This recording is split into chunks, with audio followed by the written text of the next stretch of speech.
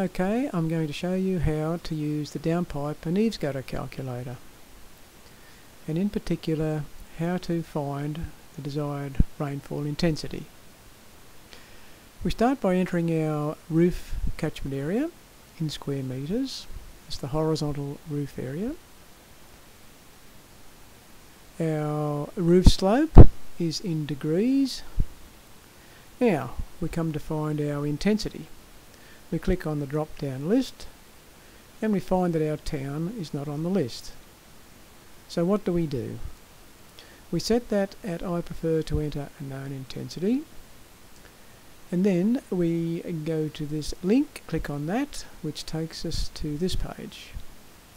There's a whole lot of explanation here which you can go through later at your leisure, but the main thing is we need to find the frequency and the duration of a storm. The intensity, frequency and duration curves. Now for an eaves gutter we need a frequency of 20 years and a duration of 5 minutes. We click on this for Australia, which takes us to the Bureau of Meteorology website where we can find our answers. Now we want to create an IFD, intensity, frequency, duration curve. We need to enter our latitude and our longitude. So this isn't too hard. We go back to Google, and here we enter coordinates for our town. We write in coordinates, and I'm going to try Dubbo. Coordinates for Dubbo, and look, it comes up top of the list. Here we have our latitude. We know it's latitude because it says south, and here we have our longitude. We know it's longitude because it says east. We cut and paste this. Go back to our Bureau of Meteorology website, we put in our latitude. Now we do the same for our longitude. Cut it out of there, paste it back into there. We don't need to know that, that just gives us a title for our printout. We do need to click this though, agreeing to something or other. We press submit, and up comes our wonderful graph. The graph's a bit hard to read, so we go straight to our table. It's a lot easier.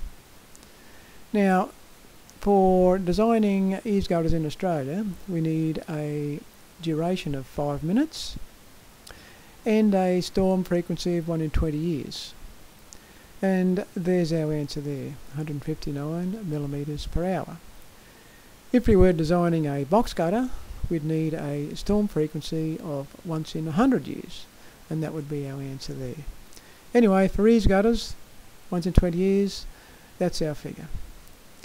We go back to our program now, and we enter that in there. We enter 159 millimetres per hour in there.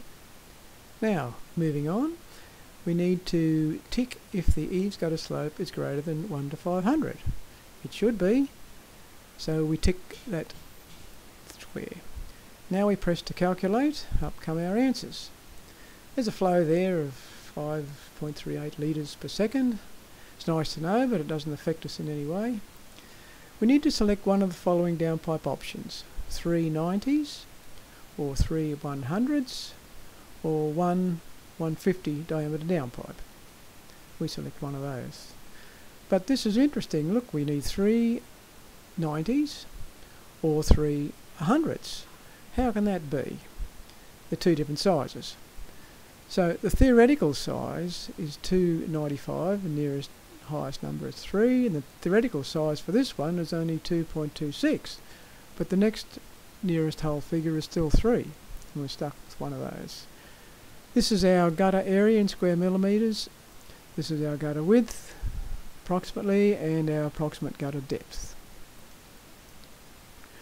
Now, moving on, if our downpipe is not in this list, or we want to get one a bit closer to 3, we come down to here and we trial and error our size in there.